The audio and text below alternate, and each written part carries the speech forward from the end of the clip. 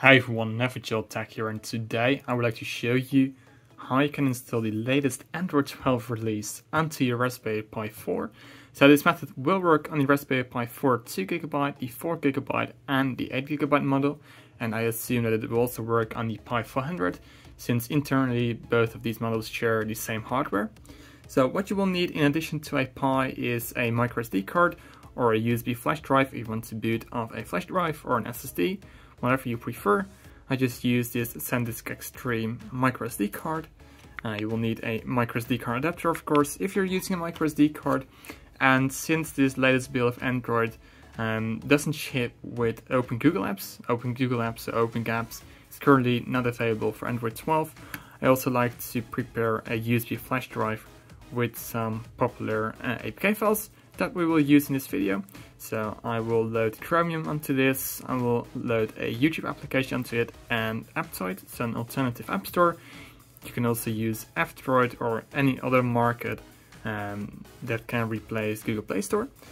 So let's get started. So first of all, of course, we need to head over to our PC. So on our PC, we need to download the latest release of Lineage. So we are going to install LineageOS 19.0 onto our Raspberry Pi. And as always, I will drop all relevant links in the video description. So just make sure to get over to this Android file host link and start the download. So of course, I've already downloaded this file. It's very simple. Download it, look for a mirror, and download one of these files that is closest to your area. And then what you will need, if you don't have it yet, is LineageOS. So LineageOS will be used to flash the image to a microSD card. But if you're watching this video, I assume you already know where to download it, how to download it, but just to make sure, I will drop this link in the video description as well. Then we're actually good to go to flash the microSD card. So pop in your microSD card to your PC, open up LineageOS, go to Flash from File, and locate the Lineage 19.0 release that we just downloaded. So in your case, it will be a zip file. Just make sure to extract that zip file, and you will have this image. Select that image, select target, so in my case it's the 32GB microSD card, and then we're going to flash this file. So just give it a few seconds, of course, depending on the speed of your microSD card or storage device that you're using. This may take anywhere from like a few minutes to maybe half an hour. So while that's doing its thing, we can also prepare a USB flash drive. So if you want, this is purely optional, but if you want to have Chromium, the Aptoid App Store, and YouTube Advanced installed on your Raspberry Pi, now's a good time to plug in a second USB flash drive. And as you can see, I've already got these APK files loaded onto my USB drive. Make sure your USB drive is formatted exFAT, since that's the file system that Android uses or that Android accepts from an external storage device. And then I'll drop all links, of course, for Aptoid, for Chromium, and for YouTube Advanced in the video description.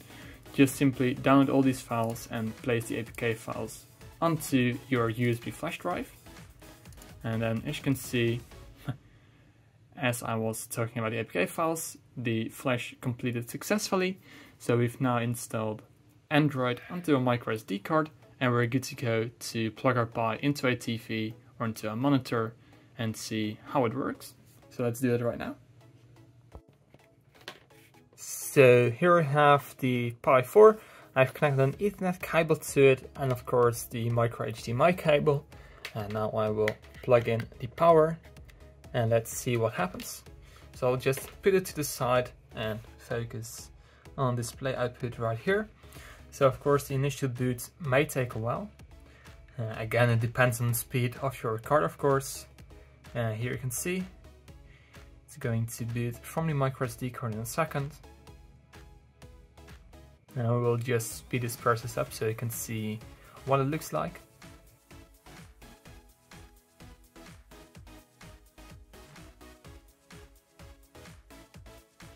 And there we are. So to navigate around, you can use, for example, a keyboard and mouse. So I've just attached a keyboard and a mouse, as you can see right here. So just let's briefly go over the settings right here, show you the About section. So About tablet, it says Raspberry Pi 4, Android version 12, LineageOS 19.0. So that's all good. And here you can see we have the latest Android security update of December the 5th, 2021. So that's also good. And we also have a few Raspberry Pi specific settings that we can take a look at. So if you go to System right here, scroll down, we do have Advanced Settings. You can set your display resolution. You can enable touchscreen if you're using the official 7-inch touchscreen for your Raspberry Pi. And you can also overclock your Raspberry Pi. So you can see the maximum CPU frequency is currently at the default 1500 MHz, but you can go all the way up to 2 GHz on your Raspberry Pi if you, for example, want to run some emulators on your device. So now let's show you how you can install some additional applications. So I've just plugged in the USB flash drive, and if we go to the files application right here, you can see that my USB device is being recognized. So right here we have Apptite, we do have the Advanced Manager, and we have Chromium. So if we open up Apptite right here, you can install this application as a replacement to the Google Play Store. Hit continue, hit install, and this will install the Apptite App Store for us. And in a separate video I will also show you some native Android gaming performance and some emulator performance on the Raspberry Pi for running Android 12. But for now, just show you that Apptite will work on the Raspberry Pi.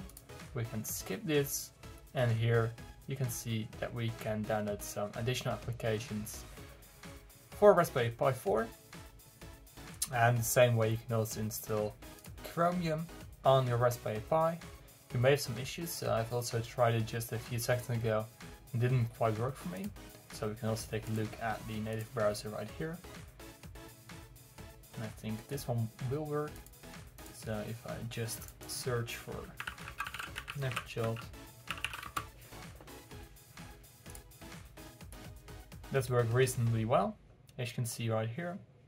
So if I go back to Google, let's see if it works. There we go. And we go and look for YouTube. We can open up YouTube from the web browser. We can search for Neverchild.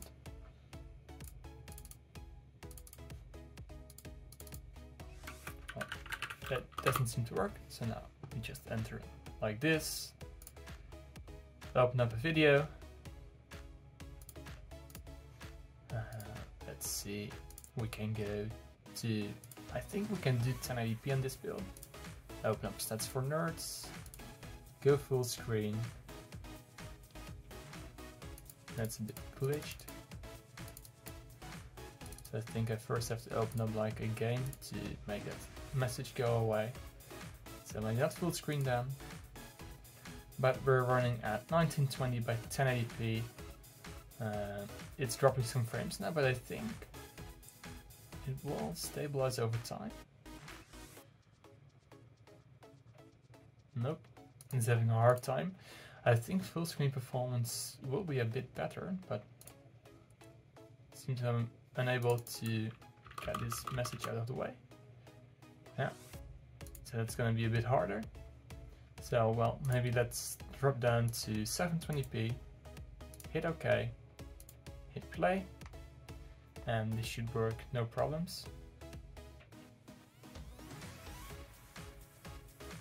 Still a few dropped frames here and there.